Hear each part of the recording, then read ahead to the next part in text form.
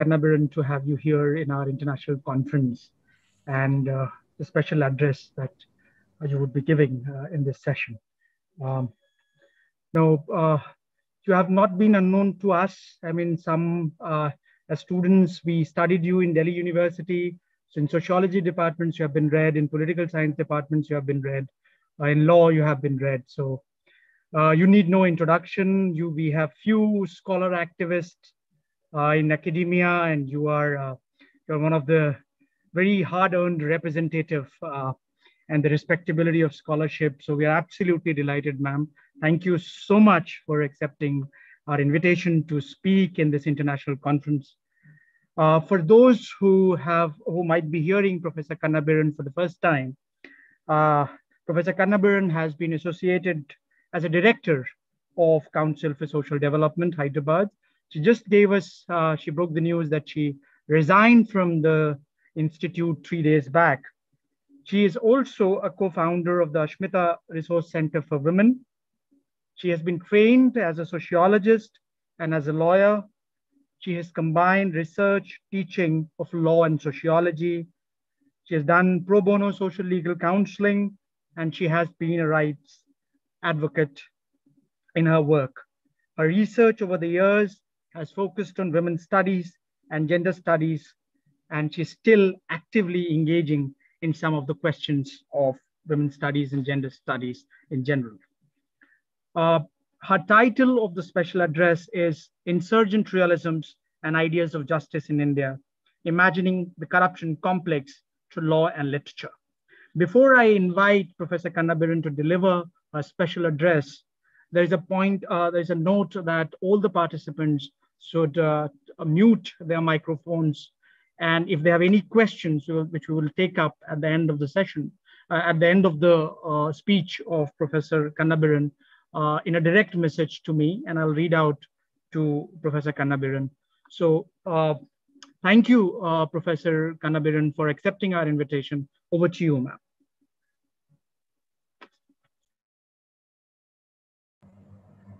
I would like to begin by thanking the organizers of the conference, Dr. Bini, Dr. Purvi, Dr. Kunal, and anybody else who's been involved in the organizing. And I would like to thank the participants for coming on board for this session. I have, for some years now, been looking quite closely at the relationship between law and literature. This initially started with my interest in literatures of dissent, which have their origins in the post-colonial India, have origins that are extremely visible and vocal in the immediately pre-emergency, emergency, and post-emergency period. That is the very late 1960s to about the late 1970s. You have an outpouring of creative writing in different Indian languages that are directly related to the state and repressive law.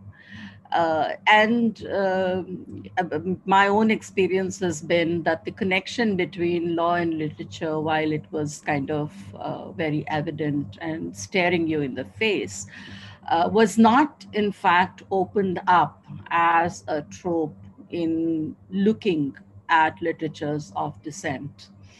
And so that is really where I began to look at it in a very different way through the chronicles of dissent in the state that I belong to. And I have worked all my life in the former state of Andhra Pradesh, now Telangana. So as part of that, more recently during lockdown, I decided to look at the problem of corruption. And so I wrote a piece, which I will be, it is a longish essay, so do bear with me. I will take about an hour to go through with it. And it is uh, a piece that looks at the relationship between law and literature as one might understand it through different Indian literatures, either in their original languages or in translation. And so that basically is what I wanted to look at. And one of the things that I am, one of the ideas that I am posing is that you can't understand corruption as discrete practices. You can only understand it as a complex. So that's what I call the corruption complex. So with your permission, I will go through with my lecture. Yes, ma'am. Corruption has, for the past few decades, been a global preoccupation as never before and is a vacuous political signifier in every locale we pick. It is there everywhere, yet it isn't anywhere, as we witnessed in the Notbandi actions triggered by the Indian government with the explicit purpose of choking off what they call black money. And yet, despite its hollowness as a political stake in probity, it continues to reign supreme as the enemy that must be vanquished.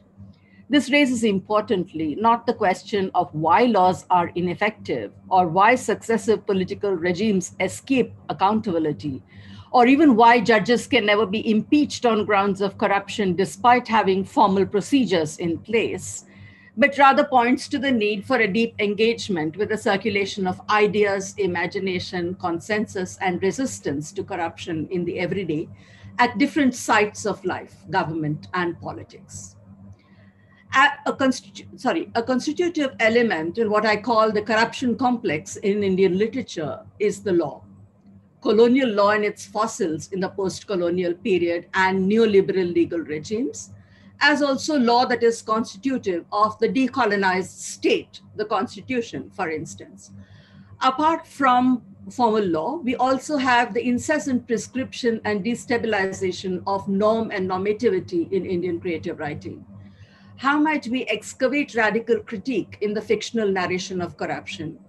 It is important to understand the ways in which tales of corruption circulate and the effect this has on those who share in the lives and travels of the tale over time. I'm also interested in the relationship Akhil Gupta traces between structural violence and corruption.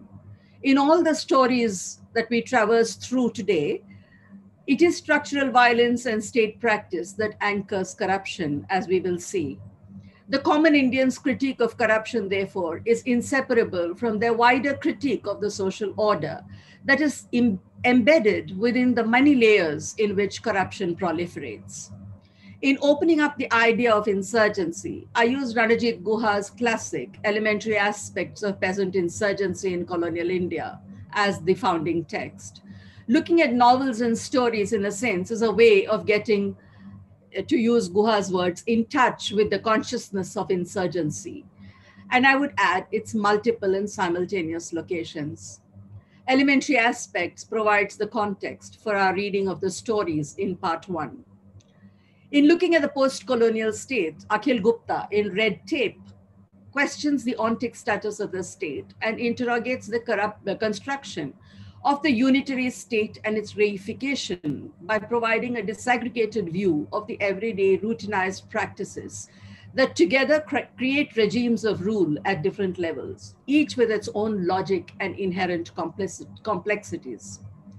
Folklore around corruption abounds, and stories of corruption circulate incessantly, embellished in each successive cycle. One of the stories I look at in part two has been examined by Gupta in Red Tape. This is Rag Darbari by Srilal Shukla. Mapping the political history of technology in India, Arun Sukumar argues that in the first 2 decades of the 20th century, despite the surge of Swadeshi and the boycott of British goods, Congress leaders like Madan Mohan Malviya foresaw the impossibility of industrial development in India without foreign technology. We also know that this current government, despite the Make in India, cannot do without Rafale. Yet for him, the guiding ethic of religion was indispensable to the Hindus, as there was, he argued, I quote, the risk that unfettered modernization would affect the faith of the Hindus, unquote. Sukumar's work then, Midnight Machines, is immediately relevant to our argument on the constitutive place of the state in corruption narratives that straddle the earth and outer space, the moon or antariksh, as the case may be, as we will see in the stories in part 3. I'm interested in the ways in which each of these works speaks to the corruption complex. Pertinent to our exploration are Jennifer Vargas's definition of critical realism in the context of Fakir Mohan Senapati's 6 Acres and a Third, an Odia novel located in colonial India, which narrates social realities oppositionally and dialogically, as she says. And Francesca Orsini's description of the uses of irony and satire that, I quote, enables a wide-ranging critique of post-colonial Indian state and society by setting up correlations between apparently incongruous elements, linking the sublime with the ridiculous. As for instance, when Srilal Shukla in Rag Darbari compares the economic and political value of a filthy village pond to, I quote, the way that any developing country, despite its backwardness, has some economic and political importance, unquote. Vishnu Khare observes that in opting for satire as his chosen genre and weapon, Harishankar Parsai lost no opportunity in exposing and lampooning the predatory class of native masters who rose after independence. Corrupt bureaucrats, avaricious politicians, amoral businessmen, rapacious contractors, permit brokers and middlemen, smugglers and mafia dons, and much worse, purveyors of linguistic, regional, and caste hatreds, and the fundamentalist fascists of various faiths, unquote. Across all these texts, the nexus between religious performance and corruption is parodied from within, deepening the insurgent possibilities of the narrative. We see, therefore, a tentative congealing of the corruption complex and its temporalities through insurgent realism in storytelling in India. The characters and context are not so distant, nor unreal, nor do they speak unfamiliar tongues. For, to borrow from Mikhail Bakhtin, the boundaries between fiction and non-fiction are not laid up in heaven. Irreverence for authority, then, sits at the heart of the telling. I present snippets of 6 texts, 4 originally written in Hindi, 1 in Odia, and 1 in English, between 1901 and 2019. Fakir Mohan Senapati's 6 Acres and a Third in Odia, 1901, which provides us with a useful starting point in mapping the contours of justice as distinct from law, and Munshi Premchand's story Namak Ka Daroga, which is 1913, written in Hindi, which is a story of corruption set in the early 20th century that spins out the complex indistinctions between what is morally permissible and legally wrong. Then I look at Srilal Shukla's Rag Darbari, 1968, published in translation in English in 2012, set in early independent India in the late 1950s.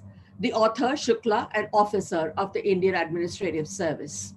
And Vibhuti Narayan Rai's Kissa Loktantra in Hindi, 1993, which narrates the story of the criminalization of politics. The author, Rai, an officer of the Indian Police Service at the time of writing.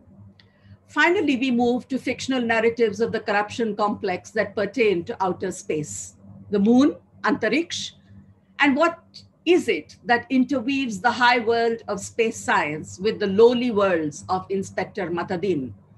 The 2 works of fiction that I look at in this section are Harishankar Parsai's short story, Inspector Matadin on the Moon, 1968, written at the same time that Srilal Shukla wrote Rag Darbari, and Veena Rao's Asuras of Antariksh, an English novel written in 2019, which is located in Indian forays into science and technology and is a field that spawns large corruption complexes over different state regimes. And Veena Rao was an officer of the Indian Administrative Service. 2 of these works are set in rural India, Orissa and UP, to speak to the rural-urban continuum, that liminal space that bears the characteristics of the margins in its many meanings, notably of urban ruralities, and the last two pertain to outer space and straddle the metropolis, the political and educational space shuttles that connect to the moon. The sites of storytelling move, in a manner of speaking, from a village or small town thoroughfare to a tea shop that stands witness on the edge of town, to a spaceship that might never take off or at best have an aborted launch. In terms of the location of the protagonist and the location of the writer, what does the view from below mean? In focusing on corruption tales and their rootedness in structural violence, we could, after Satya Mohanty, excavate, I quote, social critique as articulated in literature, unquote. And we could explore how literary imagination helps us render subaltern agency and expressions of justice as distinct from law or legality legible. So part one then, 6 acres and a third, is a story set in early 20th century Odisha of an evil Zamindar Mahajan, a landlord moneylender, Ramachandra Mangaraj, and the destruction he wreaks on the poor. It is a story of the courts of law and colonial courts. And ultimately, it is a story of the colors of justice as imagined in worldviews that are situated subaltern, regional, and gendered in particular ways, that partake in the larger global discourses on ideas of justice. Quintessentially, a text that speaks to ideas of justice, it lends itself to a rich unraveling through the medium of law and literature. The novel is a busy thoroughfare, dense, diverse, intensely mobile, connecting people and worlds. But through it all, we could signpost Mangaraj, the main character, his wife Santani, his mistress Champa, the weaver Bhagya, and his wife Sarya, whom Mangaraj dispossesses by stealing Neta, their cow, and their 6 acres and a third, and the impecunious landlord Dildar Mia, who is divested of his estate by Mangaraj, the moneylender. But Dildar's father acquired his estate by deceit, which Dildar inherits. The narrator offers critique, commentary, description, and provides a measure of justice through the very act of bearing witness to the depredations of Mangaraj and his minions. The question that confronts us on reading this story is, what is corruption? What are its micro-practices, its habitations, its circulations, and how are the ends of justice met? In what locales, in what ways does a critique of corruption circulate to disengage corruption from its moorings?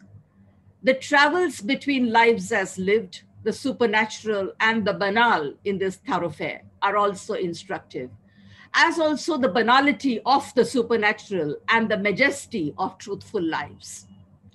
We encounter several pieces of it. The word bribe is used a few times, but the bribe being spoken about is insignificant in its ability to turn life worlds upside down.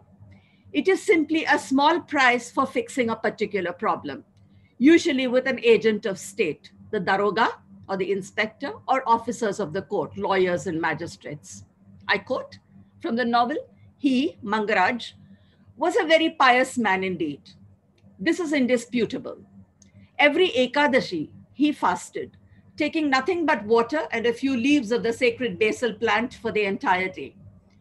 Just the other afternoon, though, Mangaraj's Baba, Jaga, let it slip that on the evenings of Ekadasis, a large pot of milk, some bananas, and a small quantity of khai and nabata are placed in the master's bedroom.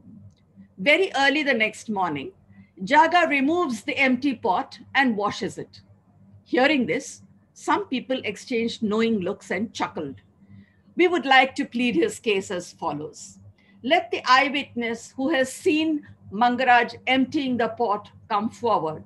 For like judges in a court of law, we are absolutely unwilling to accept hearsay and conjecture as evidence. All the more so since science textbooks state unequivocally, liquids evaporate. Is milk not a liquid? Why should milk in a zamindar's household defy the laws of science? Besides, there were moles, rats, and bugs in his bedroom.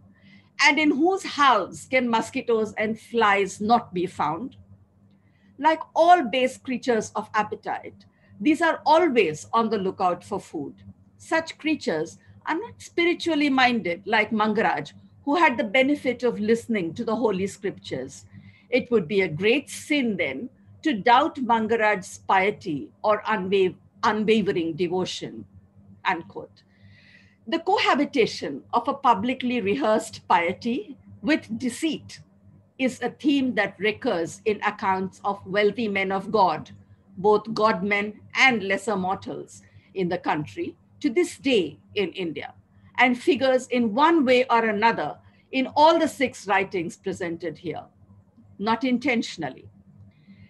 The interweaving of colonial juristic sensibilities as evidence, the validity of hearsay and conjecture as evidence of wrongdoing, for instance, the deployment of the methods of science to desired effect, and the vicarious presentation of the analogy between base creatures of the appetite, that is, rats, bugs, flies, and pious zamindars, sets up scenes of the crimes of corruption, as it were, that will be enacted in very many different ways along this thoroughfare and beyond. And if we do not question the mysterious ways of Jesus Christ and Krishna, why should we doubt Mangaraj? From the spiritual world, then, let us move to the material world of Mangaraj. By the time the narrator is done with telling us of Mangaraj's Ekadashi, we have our ears pricked up for more gory stories to follow. The sense that this can't be all there is to this man's story of cheating, deceit, and base temperament. From cheat meals to capturing the village markets to selling off gifts for a price, the unethical melds with the illegal and is inseparable from it. How might we disentangle one strand from this knot and name it corrupt? Which is corrupt and which is not? What is the larger tangle from which this is, of which this is but a part? What are the semantic fields of corruption, so to speak? Our sensibilities of justice are aroused, propelling us to adhere to the rules of law and move beyond hearsay in our investigation of the goings on here in this protectorate of this one man. Structural violence, poverty, and vulnerability to the moneylender trapped the poor in the village in Mangaraj's deathly coils. We're then speaking also of theft, of crop, of property, of labor, and we are speaking of the evil man. While there is undoubtedly the socialization of corruption that we must be attentive to, the delegitimization of corruption also offers counter moves simultaneously, so that even while corrupt practices and crime interlock to exacerbate vulnerability and deep oppressions, the resistance to that complex also unfolds incessantly. The tussle between blind faith and superstition and the rationality of medicine to cure ailments, illnesses, and barrenness. We've seen this, go Corona, go, for instance, as also blind faith as the sole refuge against misfortune, makes the trope of goddesses and godmen, the supernatural mortal nexus, critical to corruption folklore. Miracles, magic, trances, visions, revelations, dreams provide the medium for the enactment of acts of goddesses by men and women who possess them. I quote, "The goddess did not enjoy a regular monthly income the way lowly clerks do. People gathered at her shrine only in times of danger and distress, as they do at the doors of doctors and lawyers." And again, Bhima's mother, the Baba woman, said, "I saw the goddess riding her tiger. What a huge one it was." Then 4 or 5 old men in the village supported her story. It was now established beyond a doubt that the goddess had appeared in the village the night before, unquote. The Muslim, the Sahib, the Daroga, the Zamindar, the district magistrate, English, Persian, Sanskrit, plurilinguality, and the cadences of each language in its colonial encampment provide a rich density to the sociolingual traffic on this thoroughfare along which we attempt to plot the idea of corruption. Most interestingly, however, A Brahmin's blessing to a deputy collector who ruled in his favor was that he should become a daroga. And I'm quoting Senapati. The narration of corruption is an intensely insurgent one that intertwines tales of oppression with tales of corruption. Where does imperial conquest, for instance, figure in the corruption complex? The time that Senapati is writing is also the time when British courts had just replaced the old panchayats of 5 elders, clearly eroding the power of situated agency. I quote, "Today, the law courts have opened wide their doors and people have become educated and civilized. Why should anyone heed the rule of 5 elders anymore? English law warns, and I quote, 'Watch out, my friend. If we obtain legally conclusive proof that you have committed a crime, you shall be punished,' says the narrator. A clever man answers, 'Sir, I know how to make sure you don't get any proof.' 'No worry,' adds the lawyer, patting him on the back. 'Just bring me cash. I can make black white and white black.'" Unquote. Lawyers helped aspiring moneylenders win entire zamindaris through debt litigation, and then themselves acquired entire zamindaris by finalizing the fine legalities of mortgage transfer and registration in a mere 2 hours. Zamindaris did not necessarily pass as inheritance from one generation to another in a family, but passed hands through legalized dacoity, from Bhagat Singh to Dildar Mia to Mangaraj to the lawyer Ram Ram Lala. In this imaginary, courts are never the sites of justice. Witness the eruption of a fierce fight between vultures and jackals that prey on the rotting body of Champa, the Zamindar Mangaraj's mistress, then thrown to the crocodiles. Or Mangaraj's vision on his deathbed as he lay grievously hurt from being beaten in jail by the domes of Ratanpur, of the looming skeleton of a human with its jaws wide open, watching him intently, waiting silently to devour him, that he believed was no other than the woman who had starved herself to death in front of his house because she had taken away her land. Unquote. The story of deceit and corruption is a self-perpetuating one, with the zamindari merely passing into the deceitful hands of lawyer Ram Ram Lala, who is all set to arrive in a procession of palanquins to take possession of the estate on Makar Shankranti. Clearly, justice is unimaginable in relation to the corruption complex and can only be conceived in terms of just deserts that are intensely culturally coded in ways impermissible within the terrains of imperial or sovereign law. We will see with the next tale, Munshi Premchand's Namak Ka Daroga, that this intense coding is also plural and permits of multiple irresolutions. Namak Ka Daroga, or the Salt Inspector, written in 1913, is set in the context of the imposition of a tax on salt by the British. A young educated man, Munshi Vamshidhar, finds a job as daroga, whose job it is to check smuggling of salt, among other things. Vanshidhar lives with his parents and wife and belongs to a family of modest means. One night, he stops carts of salt being smuggled across Yamuna in the dead of night. The smuggler is the most respected and wealthy Brahmin zamindar of the area, Pandit Alopidin. Despite being offered hefty bribes to let the carts pass, the daroga, bound by duty, refuses and arrests the zamindar. The village is agog with talk of the arrest. When he is produced before the magistrate the next day, with the entire village crowds around the court to watch, the officers of the court, the battery of lawyers and magistrates are incensed at the gross disrespect shown by the daroga to respected Panditji. The zamindar is released and the daroga is censured by the court for having taken the law into his hands in his over-enthusiasm to perform his duty. Shamed in public and divested of his job, Vanshidhar returns home to the hostility of his family. A couple of days later, a bedecked cart draws up in front of his house. The elder Munshi sees Pandit Alopidin, the zamindar, walk in with his retinue. Alopidin offers Vanshidhar a job as manager of his entire estate with a handsome salary, bungalow, and servants. Vanshidhar, initially uncomprehending, is elated and accepts the offer. This short story provides, like Six Acres, a very nuanced account of the cultural effects of British law in the colony.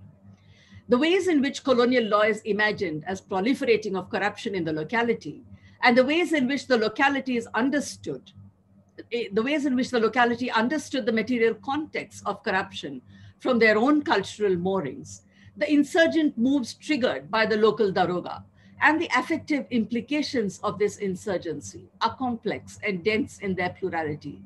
Take, for instance, the opening paragraph. I quote, "When the new Department of Salt was set up, banning transactions in a commodity that was God's gift, people began to trade in salt covertly.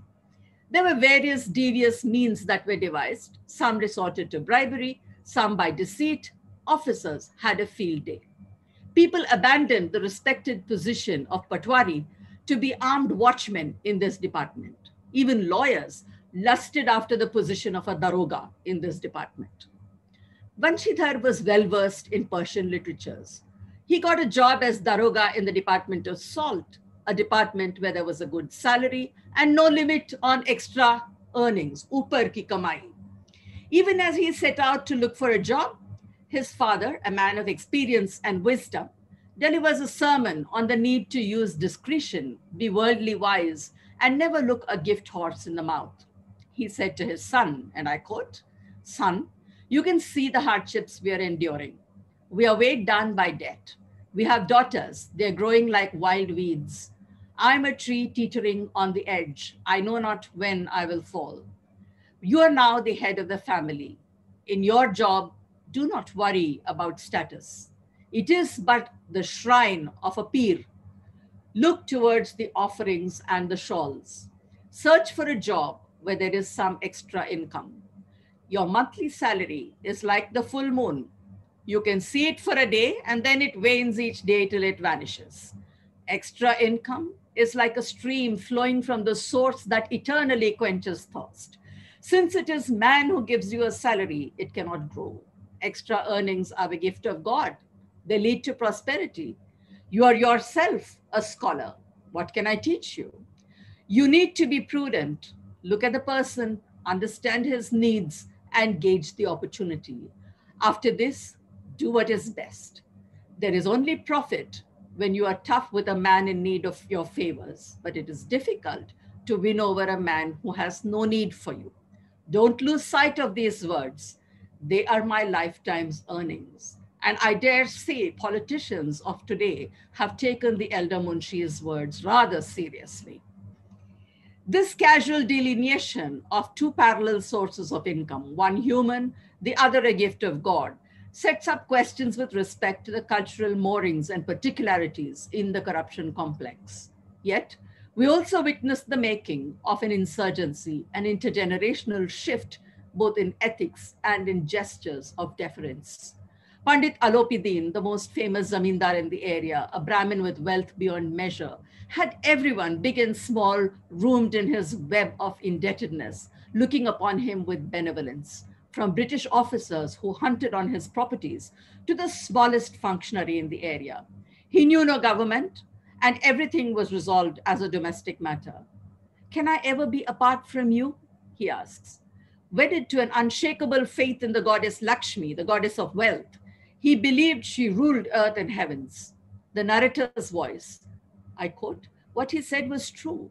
Justice and law are Lakshmi's playthings. She toys around with them as she wishes," unquote, disrupts the seamlessness of Alopidin's power by pointing to the wedge that will hold the first insurgent move. When Daroga Vanshidhar orders his arrest and confiscates his carts of smuggled salt, his simple retort is, I quote, "It is inconceivable that we pass this way without making an offering to the deity on the river bank. I was on my way to you myself." Vanshidhar does not budge. He said sternly, "I'm not from among those traitors who sell their souls for a few coins. You are under arrest. You will be charged according to procedure. I do not have the time to waste. Jamadar Badlu Singh, I order you to arrest him," unquote. In persisting, Vanshidhar is inaugurating an insurgency. against the old order, which he was schooled into by his aging father, and the new colonial order that was already cradled in and benumbed by the cozy hospitality of Pandit Alopidin. Panditji had never before beheld law disregard wealth. The ground he stood on was crumbling under his feet. His prestige and wealth were both badly hit. But he still did not lose faith in the power of wealth. He turned to his assistant, Lalaji, give Babu Sahib 1,000 rupees. He is like a hungry lion now, unquote. The offer went climbing from 1,000 to 40,000, but the effort was futile. Wealth had been stamped down by the law, I quote, and Panditji fainted, seeing the constable approach him with handcuffs. The corruption complex is sustained and perpetuated by intrigue, doublespeak, and multiple norms operative on the relationship between persons distributed across the social ladder and the goddess Lakshmi, who did not brook being rebuffed. Once he is produced in court, Pandit Alopidin has everyone at his service: officers, staff, lawyers, orderlies, chokidars, chaprasis, and the whole village had turned up to witness this rare event. Their disbelief, mind you, was not that Alopidin had committed the acts he had. Their disbelief was not that Alopidin had committed the acts he was arrested for. Their utter disbelief was that it was at all possible for the law to trap him. I quote, a man like him, who possessed inestimable wealth and unparalleled powers of persuasion, how did he get trapped by the law? Unquote. The insurgency of law plays itself out in court yet again, when an entire army of lawyers, readying themselves, I quote, in the battlefield of justice, law and wealth readied themselves for a war. Premchand says, a war in which Daroga Vanshidhar stood in silence, alone, I quote, with no power save the truth and no weapon save bare facts, unquote. Witnesses wavered from greed and justice was beginning to desert Vanshidhar. The irony was, I quote, that the whole of justice and its employees were blinded by bias. What union is possible between justice and bias? Where there is bias, their justice is inconceivable, is it not? The case concluded predictably in favor of Pandit Alopidin. Vanshidhar emerged from the courtroom vanquished, but with his head held high, as realization dawned on him. I quote, justice and scholarship, long-winded titles, long flowing beards, flowing robes, none of these are deserving of true respect, unquote. The twist in the tale that is presented as the conclusion, where Alopidin offers Vanshidhar the job of a manager of his estate, opens up the trope of corruption on a different axis. What does the recognition of integrity present to us, especially in terms of the nesting of integrity in the belly of corruption, so as to safeguard an estate built on principles antithetical to the one the Daroga had embraced? Are we then witnessing an insurgency of a different kind, where honesty and corruption are relative, in this instance to the colonial power, or are there absolute measures of corruption? Yashwant Chittal, the Kannada writer, uses the metaphor of the hunt to train our gaze into the interior worlds of people trapped in intertwined worlds of subterfuge, stigma, intrigue, and corruption, making the negotiation through this thoroughfare, which also entails self-conscious participation, distinct from complicity, inescapable in the search for meaning and a sense of self-worth. Although Chittal's novel Shikari speaks of a different time and context, the unraveling of the interiorities of the human worlds circulating around intrigue, which for him is constitutive of corruption, points to possibilities for a layered understanding of the corruption complex. And Shikari is not a novel that I will go into in any great detail. I move now to part 2. Rag Darbari by Srilal Shukla, written in 1968, is the story of a young educated man, Rangnath, who after completing his MA, goes to the home of his maternal uncle, Vaidyaji, in Shivpalganj, a village in Uttar Pradesh, for rest and recuperation. The novel is an enactment of the everyday life and its deep ironies, its contradictions, the medley of characters and crisscrossing narrators that together dismantle a linear utopian description of an Indian village. A central thread of living life in the everyday is corruption and its utter normalization, narrated in insurgent village voices that destabilize its normalcy even while narrating it.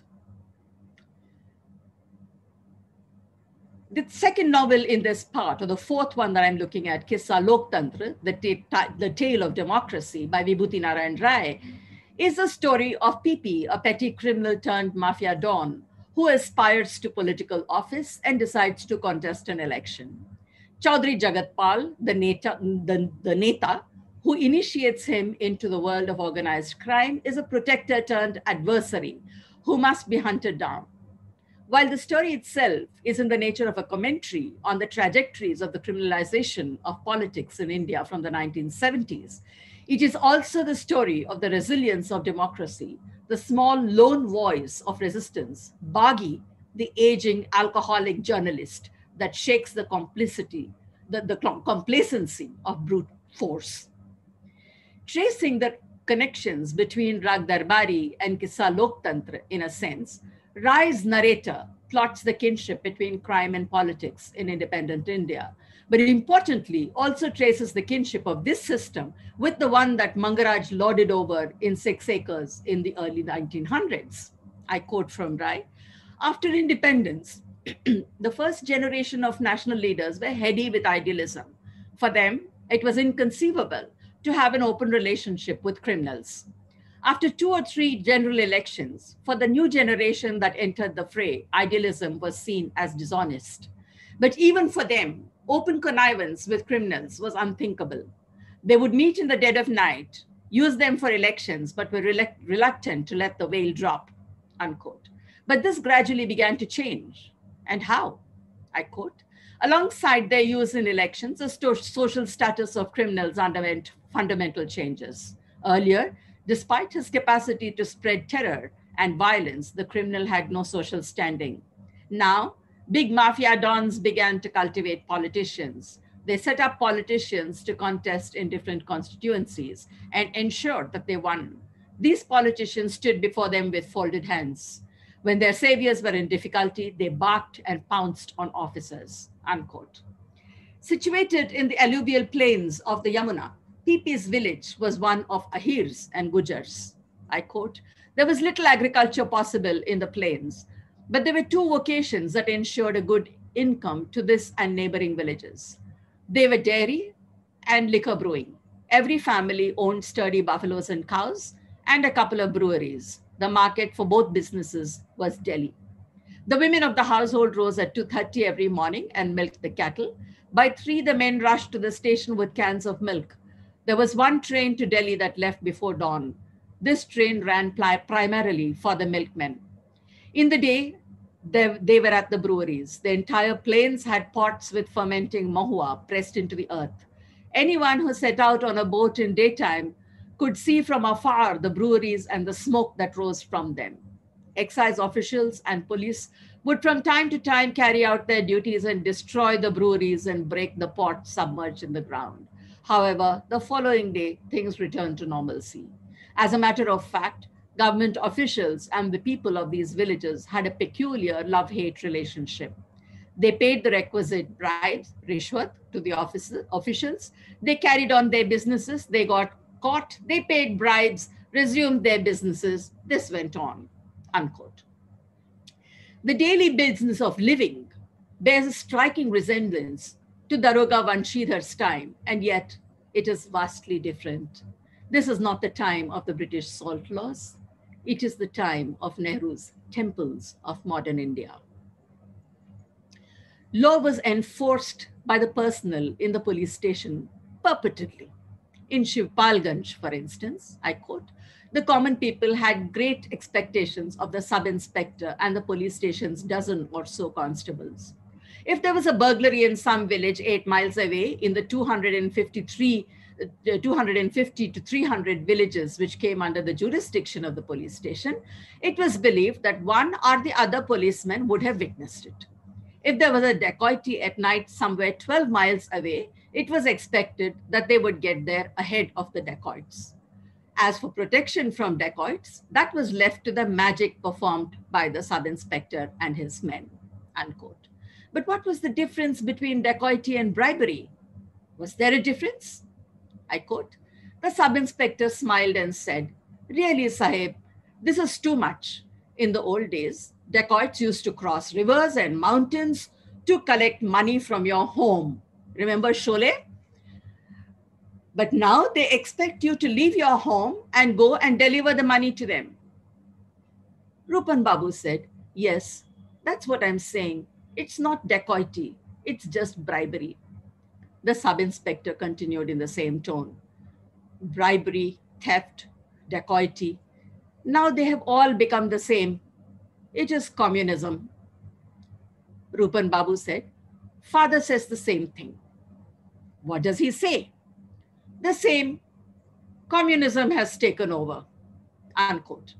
This exchange takes us to the heart of the problem posed by the corruption complex.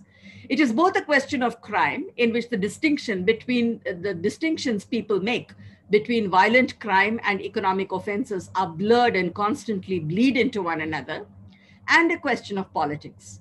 The godlessness of communism, the spurning of faith, proliferates theft and dacoity that is indistinct from bribery. Witness a convergence between the view of the everyday state, as Orsini calls it, and dominant actors, Brahmins, zamindars, netas, gangsters, as the case may be. This is also the intimate state, in which some kind of social relationship can be established. In Orsini's words, I quote, knowing personally who is in what post, where, and having a direct personal connection is crucial. And in moments of need, we see Vaidyaji departing for town to network with local officials, exchanging their patronage for village ghee, his potency pills, or information about powerful astrologers, unquote. Similarly, also, Chaudhry Jagatpal was an influential neta before whom crowds gathered with all kinds of requests from morning to night. For jobs, with complaints against excesses of the Thanedar, knocking against the corruption of the state machinery, to work out compromises and interpersonal conflicts. One of his assistants was constantly calling officers on phone. Another, seated in a small room on the side, was busy typing out letters of recommendation, unquote.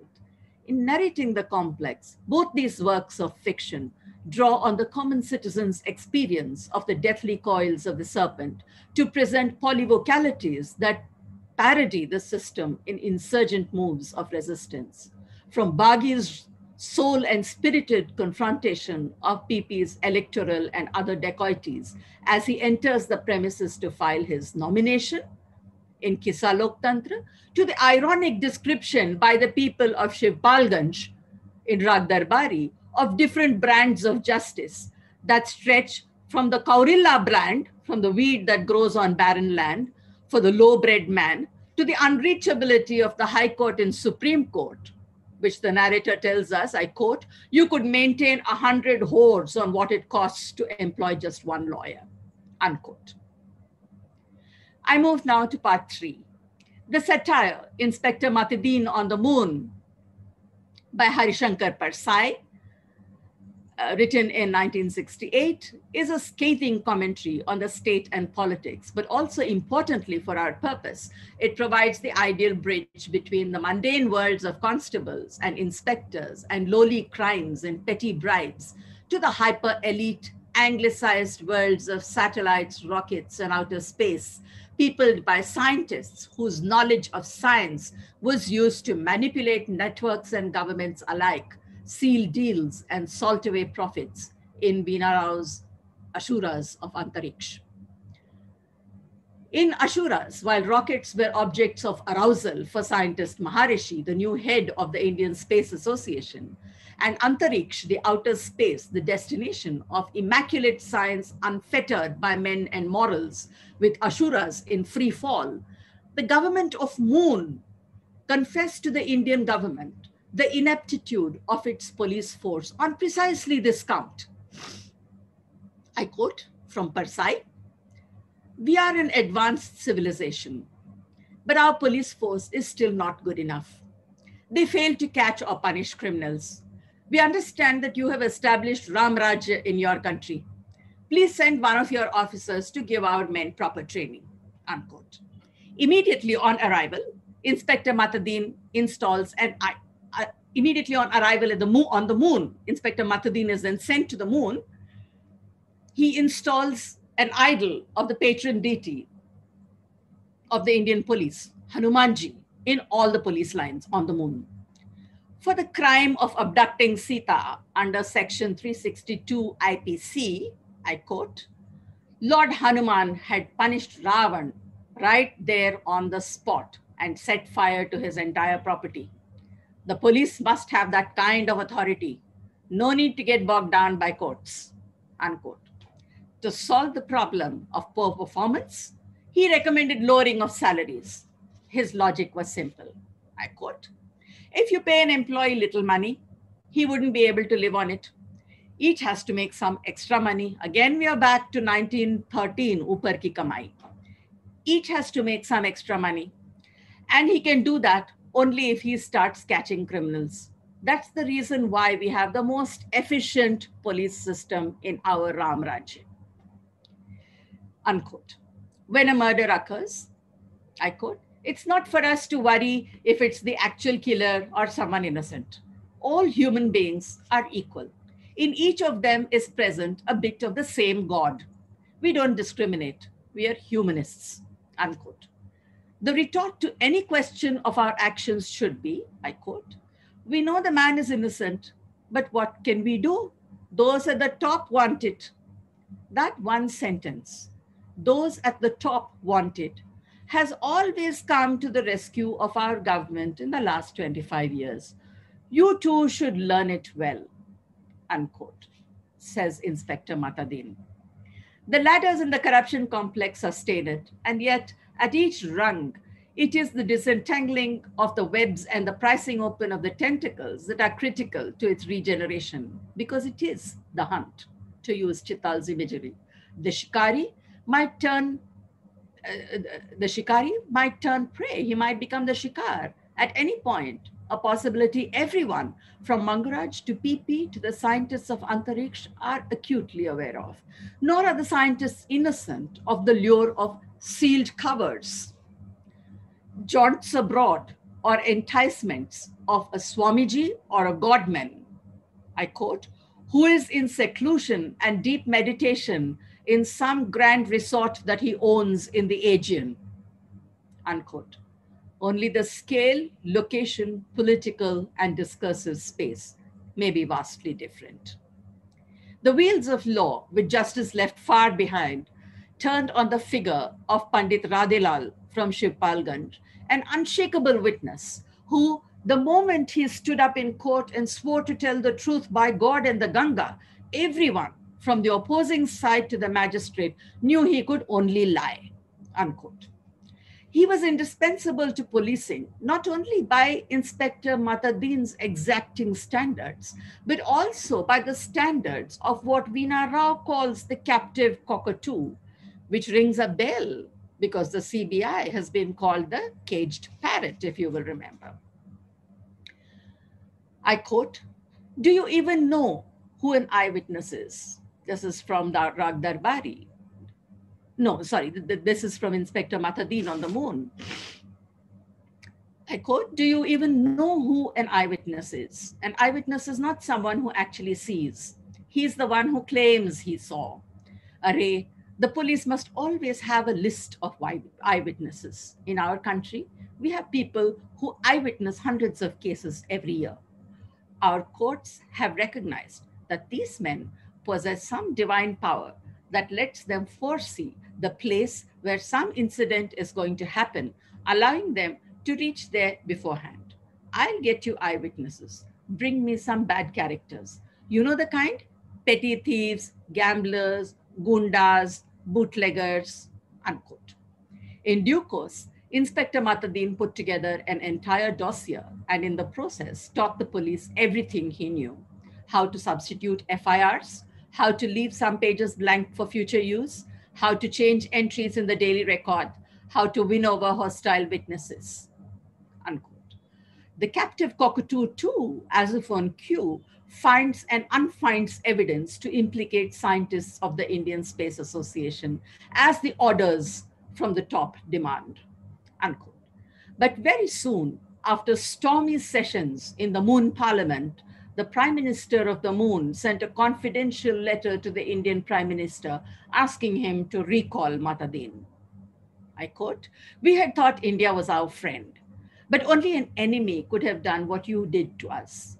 No one comes to the help of an assault victim for fear he might himself be accused. Sons abandon their sick parents lest they be charged with murder. Children drown before people's eyes. All human relations are breaking down. Your man has destroyed almost half our civilized life. If he stays longer, he is bound to destroy the remaining half. Please call him back to your own Ramarajya and keep him there." Unquote. And Maharishi, the scientist, packs his bags and moves on an assignment to the United States, leaving the Antariksh's earthly home in the serpentine grip of Raja Bhaiya and his elite Anglophone minions. And Rudrakshi Swamiji, the godman from Kashi, I quote, "who generally parked everybody's funds and blessed them all." Unquote. These are the people, these are the ones who people a Ram Rajya even 4 decades later. And I conclude, how is the corruption complex constituted and how do the various narratives thread together? Or are they patches in a quilt that may cohere when stitched together but do not necessarily speak to each other? 5 of these 6 works are undoubtedly insurgently realist stories, deeply satirical, that present a radical social critique and open up possibilities of insurgent literary imaginations. To echo Paul Sawyer's ruminations on Senapati, or indeed even Francesca Orsini or on Shukla or Khare on Parsai, these works attempt to present, I quote, "the fullness and richness of experience from below without ignoring the anti-progressive elements that powerlessness can produce, the forms of oppression, brutality, and inherited ignorance that occur locally as well as in the capitals and the courts." Unquote. There is a mismatch between the system and expectations, causing deep distress to those trapped in this web. They may laugh at their troubles or use ridicule to cope. When an interviewer asked Shukla, I quote, "Is this ability to laugh in the midst of a crisis a sign of indomitable strength or of pervasive corruption?" The answer he gave was both. It is a sign of both. Unquote. Rewind 6 decades. On hearing that a new zamindar, the lawyer, will take over the zamindari, the villagers said to each other, this in 6 acres and a third, the villagers said to each other, I quote, "Oh horse, what difference does it make to you if you're stolen by a thief? You will not get much to eat here. You will not get much to eat there. No matter who becomes the next master, we will remain his slaves. We must look after our own interests." Unquote. The interplay between the performance of faith, of self and other, and the enactments of corruption adds a twist to the insurgent worlds in the tales. Mangaraj's Ekadashi practices, or the sighting of the goddess Buddhi Mangala astride a tiger on the night of the loot, the triumph of goddess Lakshmi over law, or the old father ruing that while darkness spread in his own home,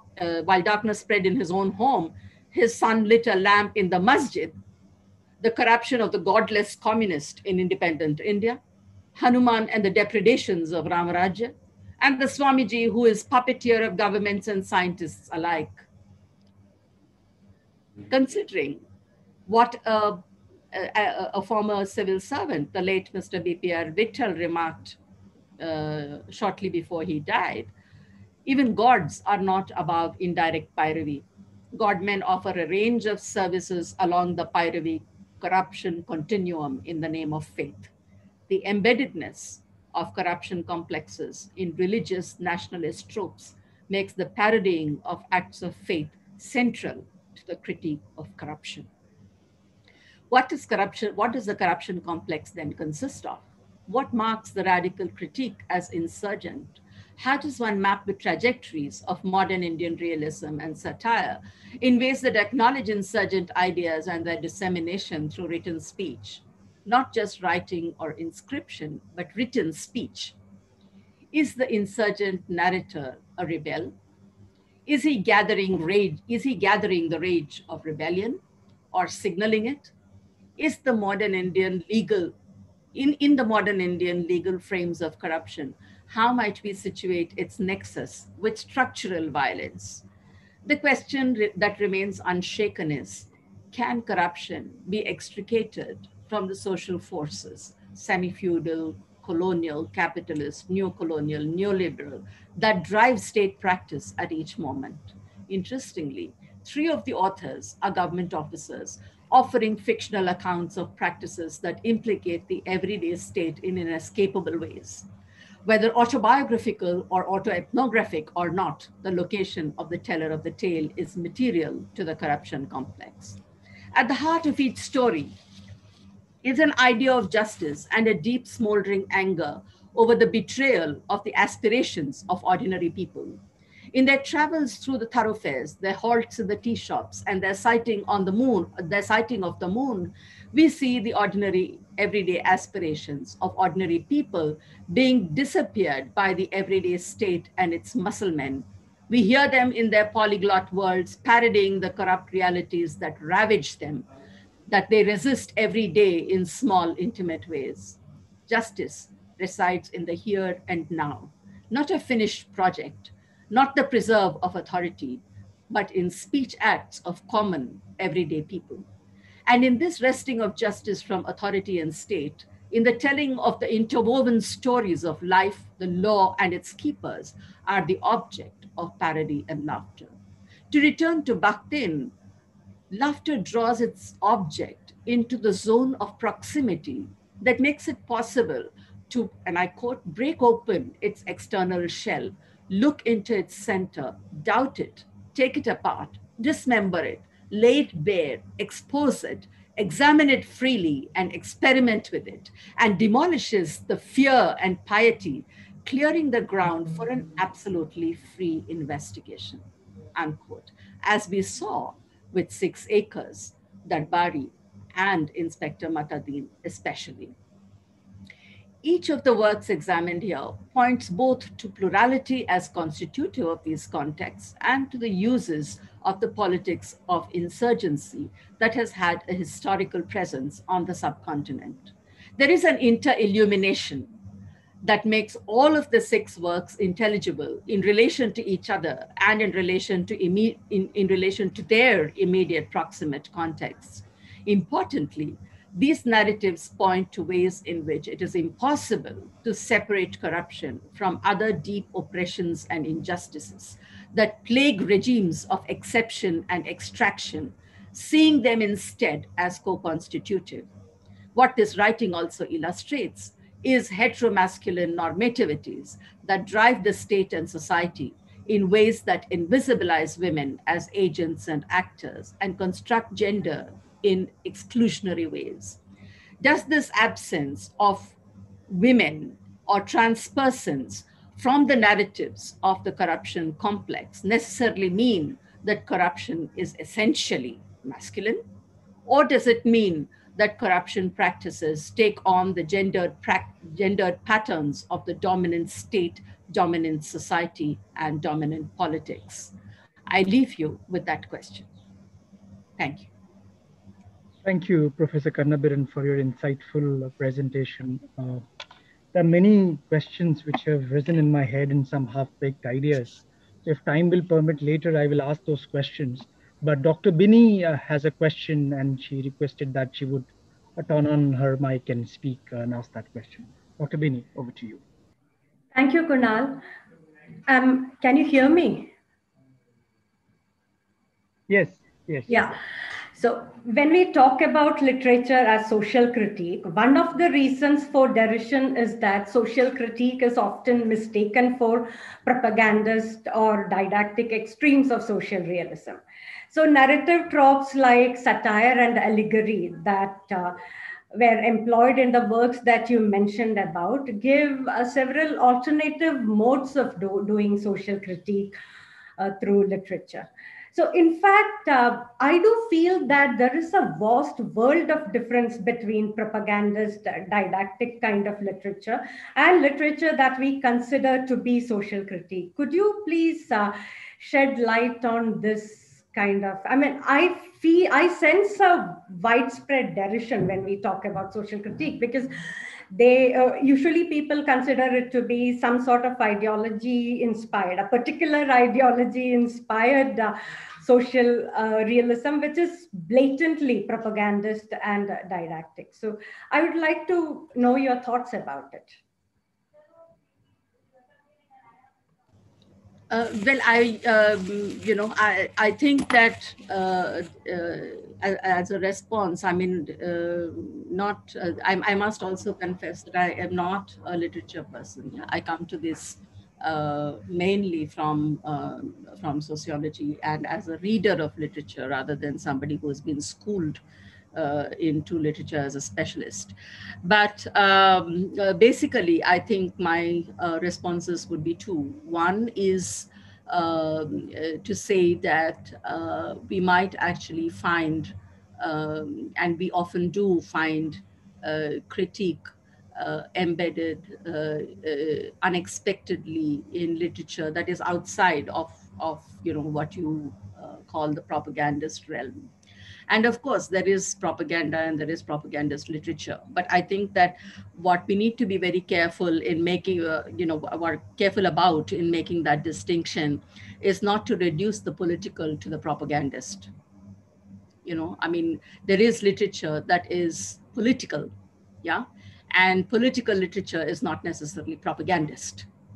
Yeah, propagandist is already a reduction of political creative writing, which is a completely different realm. Yeah, and I have, for instance, if you took the radical writing that came from the left movement at different points of time, you will actually be able to quite clearly set apart, even within that large Yes. body of writing, you will be able to separate the political from the propagandist. And so I think that while making that distinction, and the political is also deeply, I mean, you have social critique that is fundamental to the constitution of the political, even in that space, right? So I think that when you kind of make this distinction between social critique and propagandist, it's a bit of a problem for me because, it still means that the space of the propagandist is reductionist already. So, you do then need to sift out the propagandist from the political and not to conflate the two just because they have a certain political persuasion. Right. Thank you. Uh, well, I will for a moment just dwell on the 2 points that you made, if I understood them correctly. One was you were making a very interesting observation that through corruption complex, through this idea, we can have a grip on this elusive category of what defining corruption would be. That is one. And the second larger point that you were trying to make, which I thought, I mean, that throughout the paper, this issue of corruption was brought out in a way that it obstructs notions of justice. No, so I would, and I will just, I just want to dwell a little bit more, keeping in mind the two texts that you mentioned, especially the works of Akhil Gupta, where it's very clear that the issues of corruptions are largely moments of structural violence of the state. And Ranajit Guha, where insurgency was something which was part of a community consciousness. And this kind of methodological critique, I mean, and this is something which I say that Partho Chatterjee says that methodologically using this insurgent metaphor or the community consciousness metaphor after neoliberalism is something which you don't see this kind of community consciousness in terms of insurgency. And he makes this particular point, not only a methodological point, but a historical point, that you can't see peasantry as no, this kind of reflection of community consciousness. There is a far more dispersal that has happened within the notions of community through migration and other historical and sociological sort of events, that it's very difficult to actually think in that particular way. Now, I just want to say why there is and I see a curious omission. I mean, especially if I look at the works of Veena Das, especially after 1984 riots, though she agrees to the fact that police or the CRPF or is something which is no adding to the woes of the people, but she also found some states officials, some bureaucrats in her ethnography who were deeply concerned about the concerns of about the rioters, about the people who have been victim of riots. And they played a very significant role in restoring themselves and rehabilitating them in those riot-prone areas. Now, in these, especially Hargopal, Professor Hargopal, Ashish Nandi kind of formulation, and that is something I'm just, and these are half-baked ideas, I'm just trying to think through the famous statement that he made at Jaipur Literature Festival, saying that when we talk about corruption, it is generally understood as corruption of the elites. So there is a certain kind of liberal morality around that and liberal notions. So I'm just trying to understand that why this kind of there is certain kind of, I won't say emancipatory potential, because it's very much true, the political movements, JP movements and other, and even Hanna Hazare movement, there was this kind of axiom that was developing around corruption, that this is something which which hits at the liberal understanding of morality, and the common poor might be a beneficiary of a corrupt regime. So that sort of contradiction, and I think because that would make the corruption complex argument more elusive and more interesting in the sense that it would take up these questions.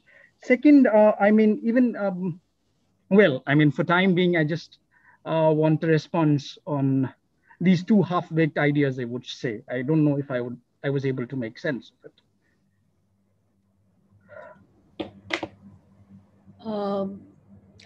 I mean, in looking at the idea of insurgency, I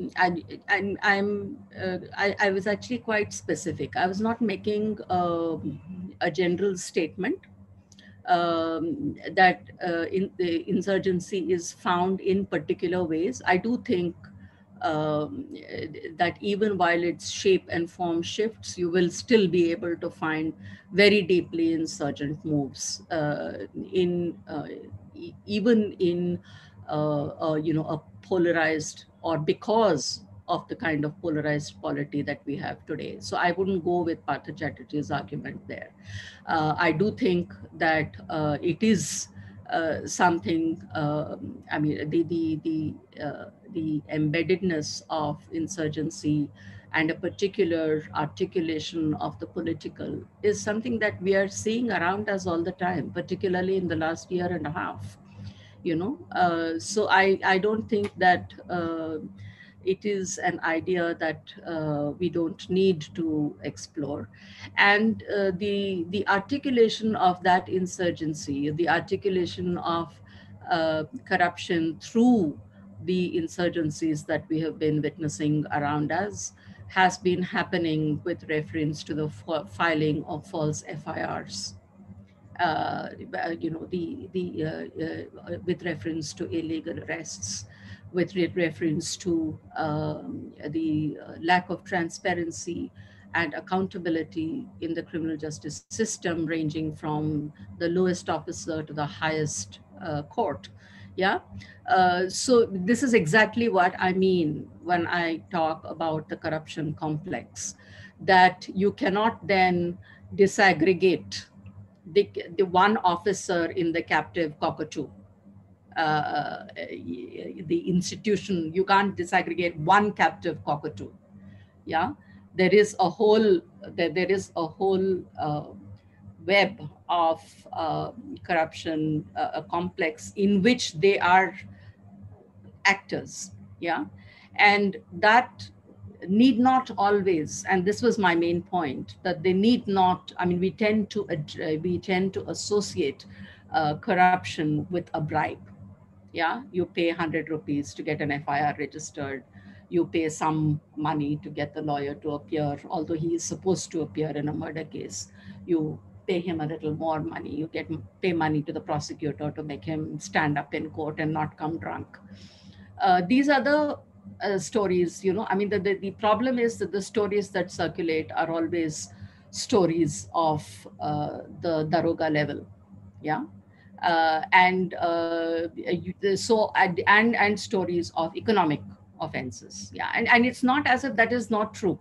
It is true. I mean, in the casework that I have done, I have actually, as recently as 6 years ago, come across a case where an Adivasi man was arrested by an SHO, and he was beaten, and there was no arrest warrant. And basically, the demand was, you get 5,000 rupees deposited in my, police station, and I will stop torturing you.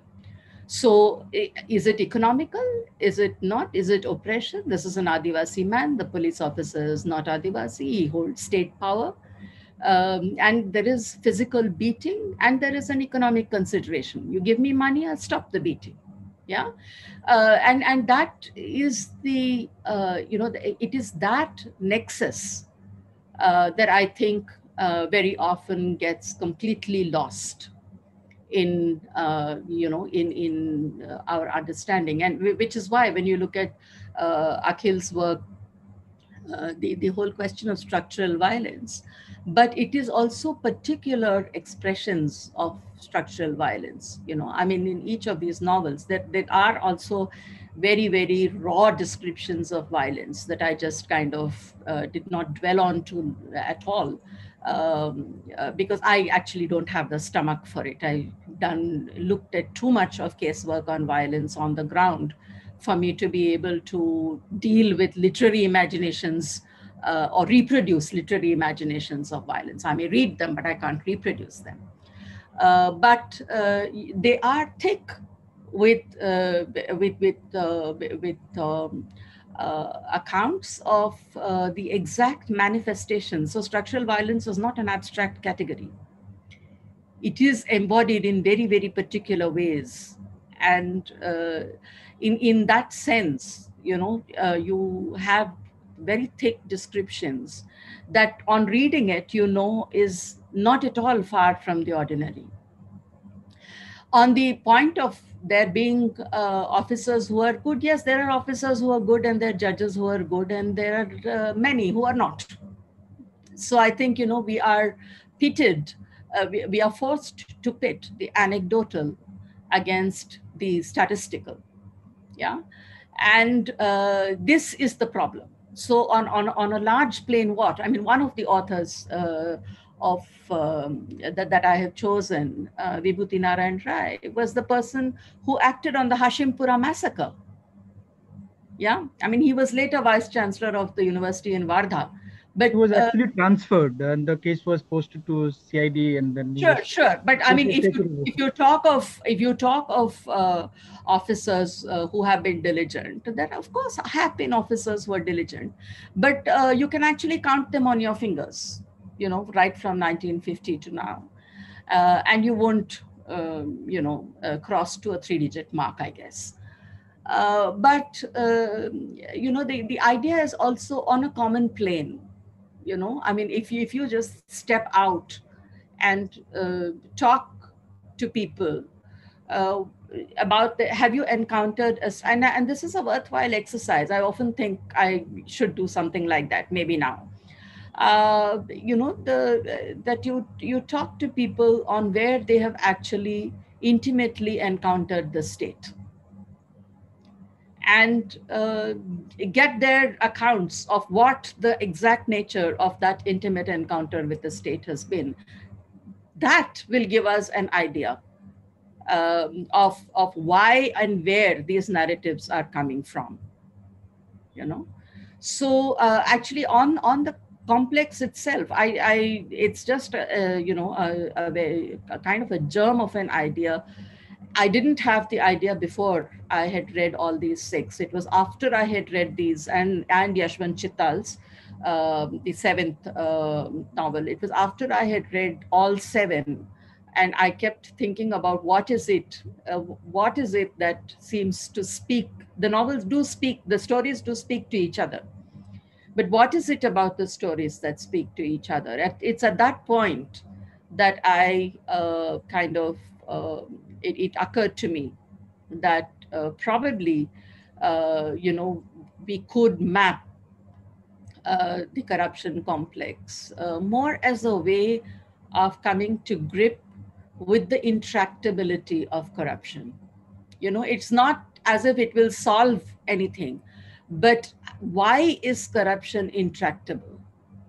Why is it that you just cannot get a handle on it? Yeah, right from the mysterious murders and deaths of investigating officers and judges, to the mysterious encounters and impunities, to mysterious deals in aircraft dealing and central vistas and everything else. Why, when it is evident and self-evident, is it still intractable? And why can you not pin it down? You know, so there is a larger picture, and possibly it gets opened out within particular state formations. Maybe, you know, if it is the colonial state, there is a certain way in which the imperial state figures. If it is a nationalist government, there are particular ways in which it figures. So you can get those calibrations. But yeah, I don't know if I've answered your question, but that's basically. No, thank you so much. I mean, it really helps me in thinking about that.